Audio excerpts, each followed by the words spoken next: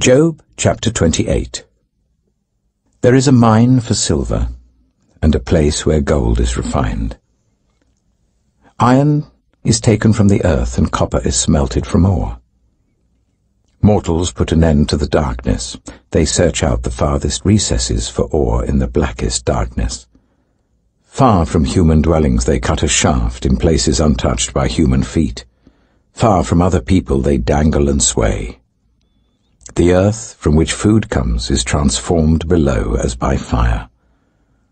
Lapis lazuli comes from its rocks, and its dust contains nuggets of gold. No bird of prey knows that hidden path. No falcon's eye has seen it. Proud beasts do not set foot on it, and no lion prowls there. People assault the flinty rock with their hands and lay bare the roots of the mountains. They tunnel through the rock. Their eyes see all its treasures. They search the sources of the rivers and bring hidden things to light. But where can wisdom be found? Where does understanding dwell? No mortal comprehends its worth. It cannot be found in the land of the living. The deep says, "It is not in me." The sea says, "It is not with me."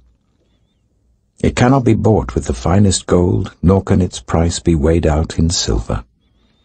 It cannot be bought with the gold of Ophir, with precious onyx or lapis lazuli.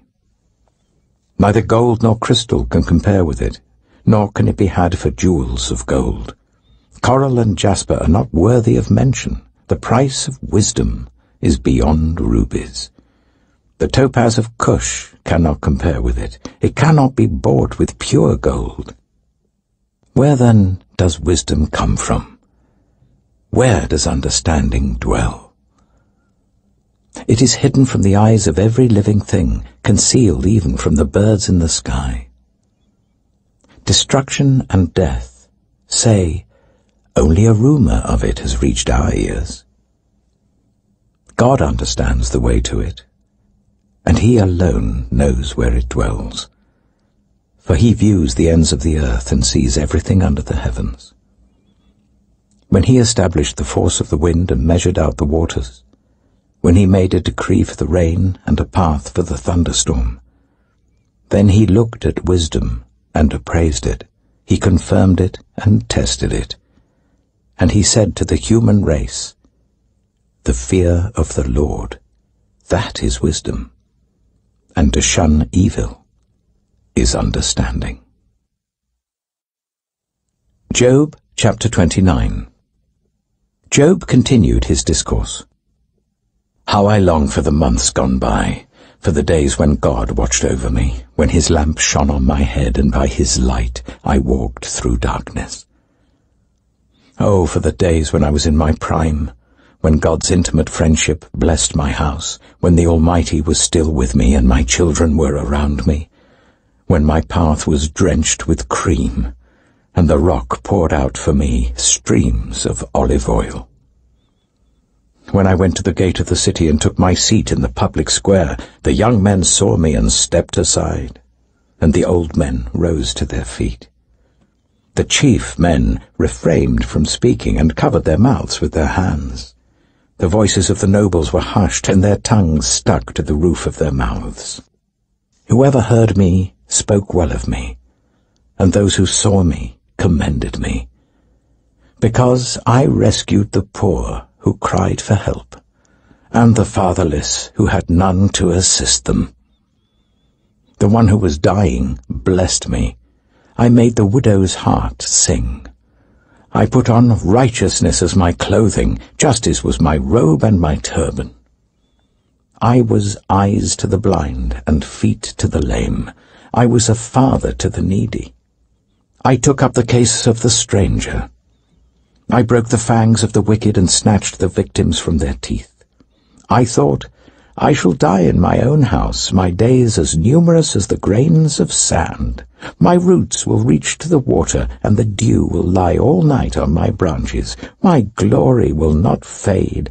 The bow will be ever new in my hand.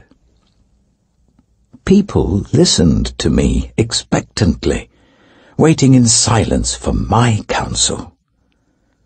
After I had spoken, they spoke no more. My words fell gently on their ears. They waited for me as for showers, and drank in my words as the spring rain. When I smiled at them, they scarcely believed it. The light of my face was precious to them. I chose the way for them and sat as their chief. I dwelt as a king among his troops. I was like one who comforts mourners. Job chapter 30. But now they mock me, men younger than I, whose fathers I would have disdained to put with my sheepdogs. Of what use was the strength of their hands to me, since their vigour had gone from them? Haggard from want and hunger, they roamed the parched land in desolate wastelands at night. In the brush they gathered salt herbs, and their food was the root of the broom bush. They were banished from human society, shouted at as if they were thieves. They were forced to live in the dry stream beds, among the rocks and in holes in the ground. They brayed among the bushes and huddled in the undergrowth. A base and nameless brood, they were driven out of the land. And now those young men mock me in song. I have become a byword among them. They detest me and keep their distance. They do not hesitate to spit in my face. Now that God has unstrung my bow and afflicted me, they throw off restraint in my presence. On my right the tribe attacks. They lay snares for my feet. They build their siege ramps against me. They break up my road. They succeed in destroying me. No one can help him, they say. They advance as through a gaping breach. Amid the ruins they come rolling in. Terrors overwhelm me. My dignity is driven away as by the wind. My safety vanishes like a cloud. And now my life ebbs away. Days of suffering grip me. Night pierces my bones. My gnawing pains never rest. In his great power, God becomes like clothing to me. He binds me like the neck of my garment. He throws me into the mud, and I am reduced to dust and ashes. I cry out to you, God, but you do not answer. I stand up, but you merely look at me. You turn on me ruthlessly. With the might of your hand you attack me. You snatch me up and drive me before the wind. You toss me about in the storm. I know you will bring me down to death, to the place appointed for all the living. Surely no one lays a hand on a broken man when he cries for help in his distress. Have I not wept for those in trouble? Has not my soul grieved for the poor?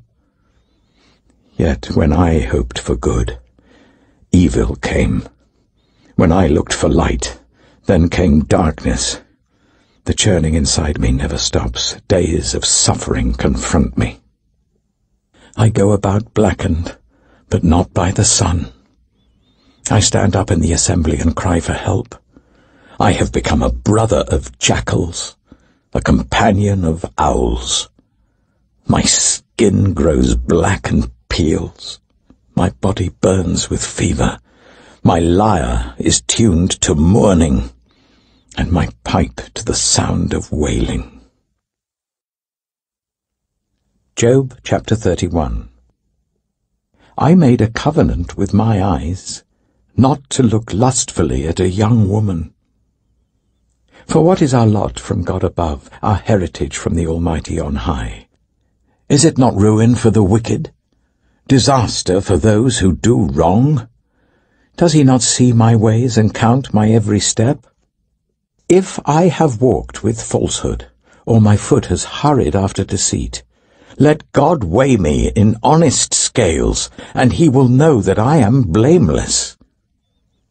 If my steps have turned from the path, if my heart has been led by my eyes, or if my hands have been defiled, then may others eat what I have sown, and may my crops be uprooted.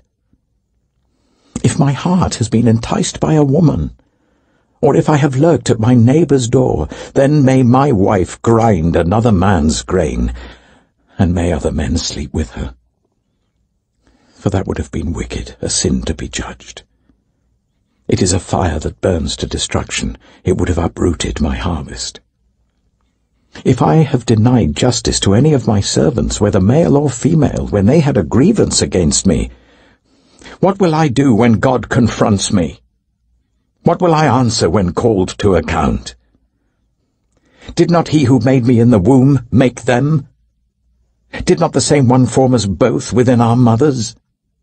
If I have denied the desires of the poor, or let the eyes of the widow grow weary, if I have kept my bread to myself, not sharing it with the fatherless, but from my youth I reared them as a father would, and from my birth I guided the widow, if I have seen anyone perishing for lack of clothing, or the needy without garments, and their hearts did not bless me for warming them with the fleece from my sheep, if I have raised my hand against the fatherless, knowing that I had influence in court, then let my arm fall from the shoulder, let it be broken off at the joint.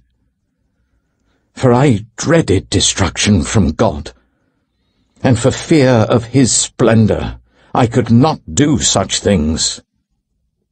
If I have put my trust in gold, or said to pure gold, you are my security, if I have rejoiced over my great wealth, the fortune my hands had gained, if I have regarded the sun in its radiance, or the moon moving in splendor, so that my heart was secretly enticed and my hand offered them a kiss of homage, then these also would be sins to be judged, for I would have been unfaithful to God on high.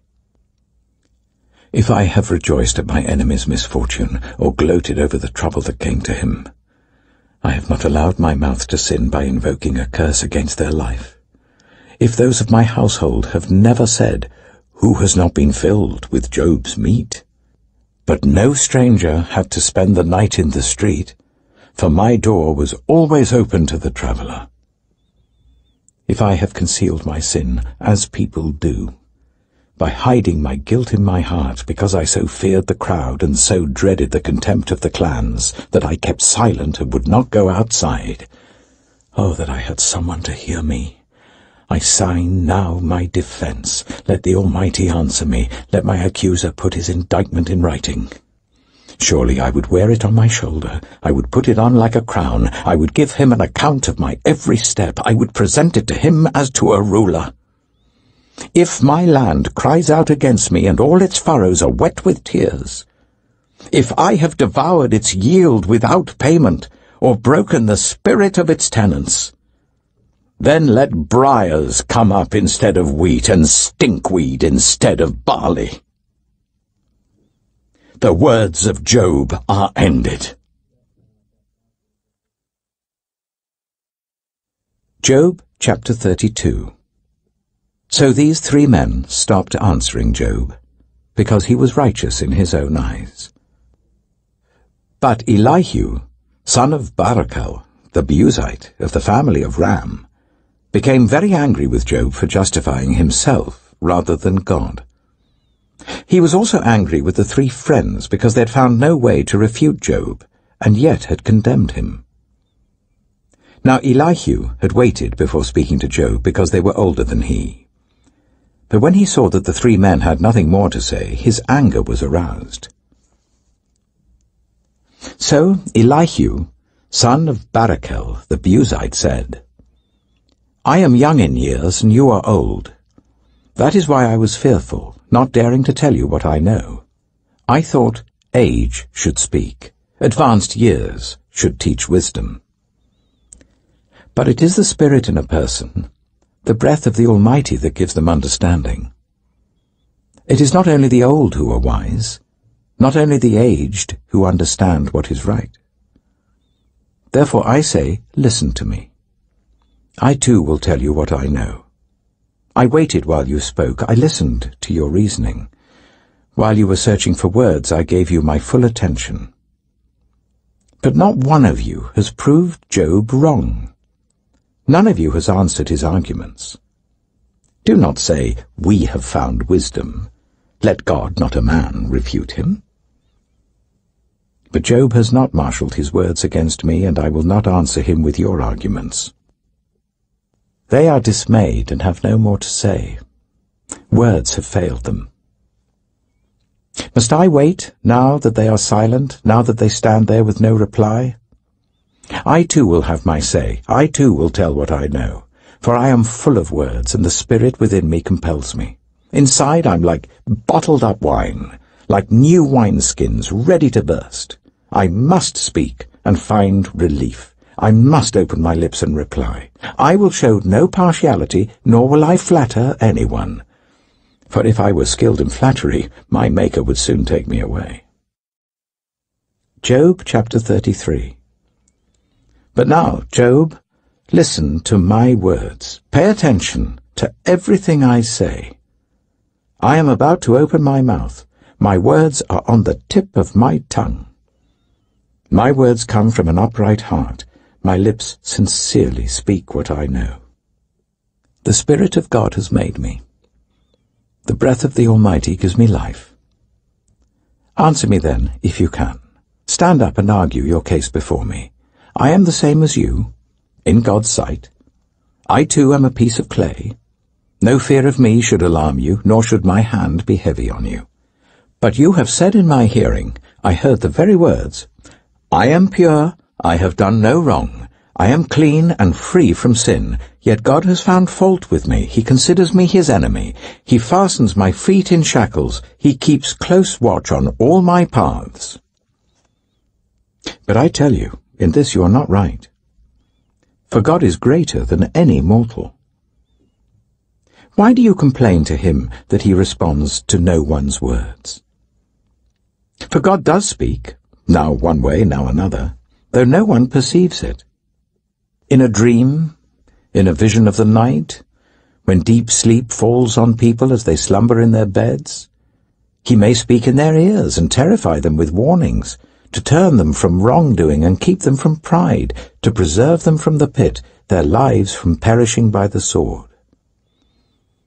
Or someone may be chastened on a bed of pain, with constant distress in their bones, so that their body finds food repulsive and their soul loathes the choicest meal. Their flesh wastes away to nothing, and their bones, once hidden, now stick out. They draw near to the pit, and their life to the messengers of death. Yet if there is an angel at their side, a messenger, 1 out of 1,000, sent to tell them how to be upright, and he is gracious to that person and says to God, spare them from going down to the pit. I have found a ransom for them. Let their flesh be renewed like a child's. Let them be restored as in the days of their youth. Then that person can pray to God and find favor with him. They will see God's face and shout for joy. He will restore them to full well-being. And they will go to others and say, I have sinned, and I have perverted what is right, but I did not get what I deserved. God has delivered me from going down to the pit, and I shall live to enjoy the light of life. God does all these things to a person, twice, even 3 times, to turn them back from the pit, that the light of life may shine on them. Pay attention, Job, and listen to me. Be silent, and I will speak. If you have anything to say, answer me. Speak up, for I want to vindicate you. But if not, then listen to me. Be silent, and I will teach you wisdom. Job chapter 34. Then Elihu said, Hear my words, you wise men. Listen to me, you men of learning. For the ear tests words as the tongue tastes food. Let us discern for ourselves what is right. Let us learn together what is good. Job says, I am innocent, but God denies me justice. Although I am right, I am considered a liar. Although I am guiltless, his arrow inflicts an incurable wound.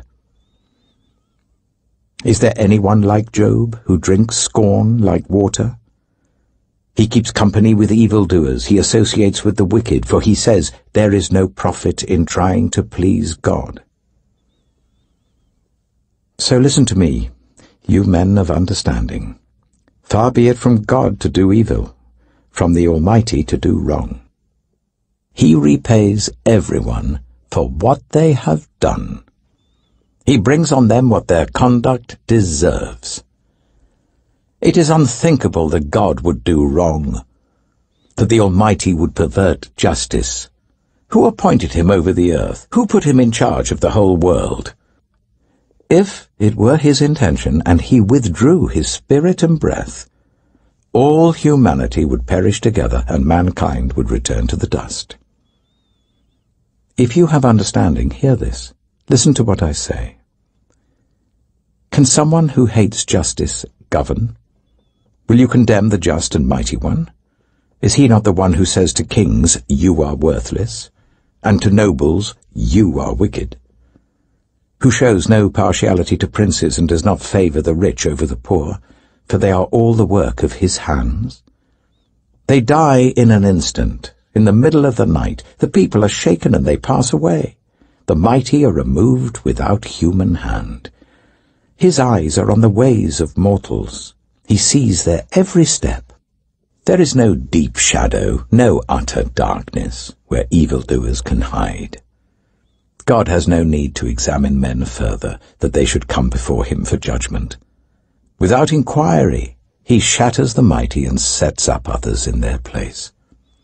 Because he takes note of their deeds, he overthrows them in the night and they are crushed. He punishes them for their wickedness where everyone can see them, because they turned from following him and had no regard for any of his ways. They caused the cry of the poor to come before him so that he heard the cry of the needy. But if he remains silent, who can condemn him? If he hides his face, who can see him? Yet he is over individual and nation alike, to keep the godless from ruling, from laying snares for the people. Suppose someone says to God, "I am guilty but will offend no more. Teach me what I cannot see. If I have done wrong, I will not do so again."